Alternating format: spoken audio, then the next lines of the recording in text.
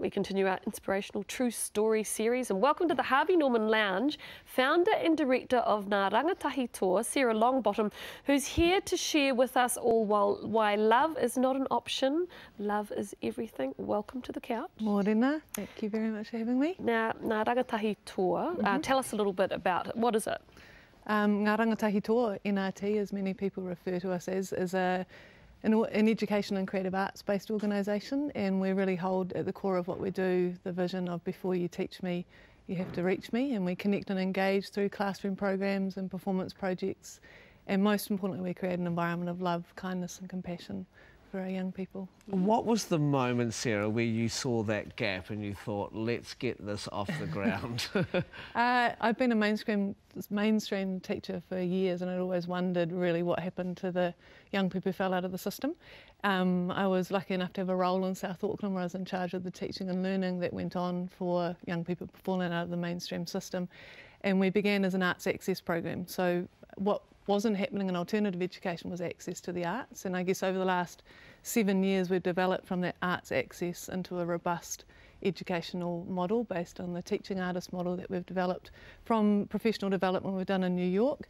We've developed over the last 2 years in Aotearoa along with the Tyndall Next Gen Fund, and we also go deep into the lives of the kids that we work with. Well, yeah, I mean, you know, why are they falling out of the system? What kind of challenges are around their lives? Yeah, it's interesting because as an educator it's so rare that it's just an educational issue, because in reality the kids we work with are dealing with pretty much all the social issues that New Zealand has, and so they're living in lives of chaos. They're predominantly from whānau who are dealing with the full-on impacts of intergenerational poverty and unemployment and addiction, in a lot of cases a lack of hope. But I think the most important thing is, like, whilst that's the issues, our young people are as intelligent, as creative, as insightful as any young person in New Zealand. And so while we acknowledge the issues because they're part of all of our lives, we're definitely very solutions focused, and we look for what is real and what is positive and what is amazing in our kids and develop that and then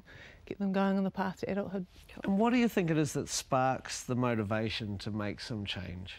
No doubt for us it's creativity, and it's not actually me anymore. I'm becoming less and less relevant to the young people as they get older, but what is relevant is artists, actors, musicians, and it's the super amazing cool people we put in front of the kids. And we've worked with Lady Six, Anika Moore, Oscar Kitely, Tawila Blakely, the list goes on, and that's the first spark of motivation. But the key thing that we focus on is self-motivation.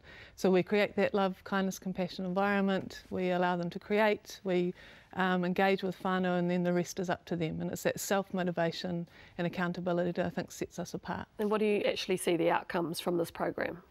We are at the moment in conversation with the principals in South Auckland at the secondary schools to work in partnership to really keep our kids in the mainstream system, and to be able to have a NRT Creative Academy. So we have our teaching artist model and our whānau-centred work in Otara. We have a classroom in Otara now, and really to grow and support young people to stay in school. But if they socially really can't deal with 2,000 kids at a school, then there's a place for the principals and the board of trustees of those schools who care deeply about these young people. There's somewhere not just good, but somewhere excellent that they can send them to us, where they'll get NCA Level 1, Level 2, and also the New Zealand Certificate of Art and Design at Level 2 and Level 3. Okay, so what you're doing effectively is, because it's a big subject at the moment, isn't it? Our lost youth, I guess, Yep. the youth that don't feel like they have any direction in their lives. Yep. You're filling that gap. So how can the community get involved? I feel like as a community we really need to think about what that word actually means, and what, for me, what we're missing is actually the element of human connection.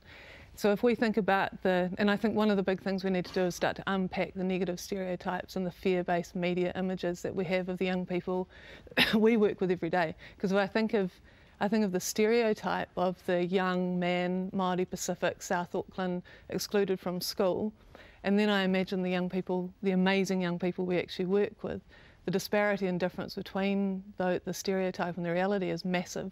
And I think in that gap are all the issues that we have. So what I think we do as a community is we have faith in ourselves as humans, but we have faith in other human beings as well to bridge that gap. Thank you so much. Yeah, that is so amazing cool. program. Amazing work. Yeah. You Thanks for and your team. having me. Yeah, All right. brilliant. And for more information about Ngā Rangatahi Tour and how you can get involved, go to their website, which is on screen right now.